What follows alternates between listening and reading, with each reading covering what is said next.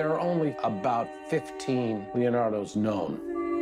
To say I have found a picture like this, it's just so far-fetched. You're just going to look like a fool. This is the most improbable story that has ever happened in the art market. It's not even a good painting. So I find this painting that's cataloged as after Leonardo.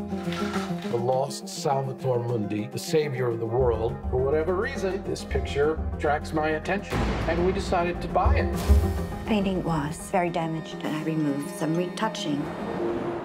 My hands are shaking. No one could have painted this except Leonardo.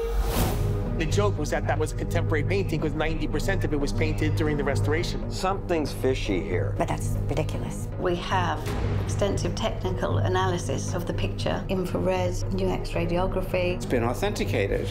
Wow. Oh, God. It should be Leonardo attributed. If it was by the hand of the master, then it would be exponentially upon exponentially more valuable. It was worth in excess of $200 million. This is the male Mona Lisa. You're now buying a global celebrity. Pour négocier ce tableau, j'utilisais un ami à moi qui est un ancien joueur de poker. C'est du jeu commercial.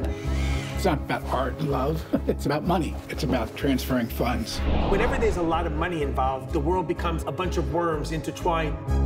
You can stick it in the desert and lure tourists. It's not just art history, it's world politics. Everybody was complicit in dreaming up lost Leonardo da Vinci. Nobody really cares what the truth is. 240 million. 300 million. 400 million. So, This is the most expensive painting ever sold in the history of the art world. Where the hell is that painting? Nobody knows where it is.